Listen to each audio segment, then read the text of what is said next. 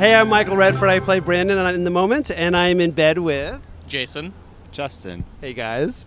So we're talking about HIV tonight, and obviously it's been around for 25, 30 years. How do you guys feel the attitudes have changed from 25 years ago till now? I think that things have reverted. I think that the younger generation is not as concerned about HIV, and they didn't see so many people passing away, and they think that it's not a big deal and are way too comfortable and unsafe. Yeah, I would agree with what he said. Do you guys feel like, at least within your circle of friends, it's comfortable and easy to talk about? Do people not talk about it? How is it? I think the majority of our friends are comfortable talking about it, but I think that sort of the circle that we associate with generally tend to be, very much about safe sex. Grew up in the 80s. That was very much impressed on them. HIV was very skull and crossbones. And so it's very ingrained in them, as it is with me, that safe sex is important. HIV is something to be very conscious of and worried about.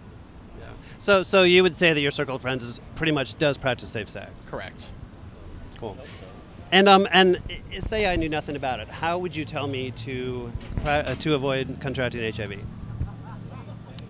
I think the first thing would be obviously using contraception. But the second thing would be that not only asking your partner, but once you receive their answer, if you don't know them, it's probably to believe that everyone is HIV positive and take that as the best approach. Yeah. Yeah, that's a good way to go about it. And how about testing? Do you feel like people are comfortable testing themselves? Do you feel like people avoid testing themselves for different reasons? I guess it's always kind of, it's kind of hard to always do it, but I mean, it's something you should definitely do, and I think, at least I do, at least, once or twice a year.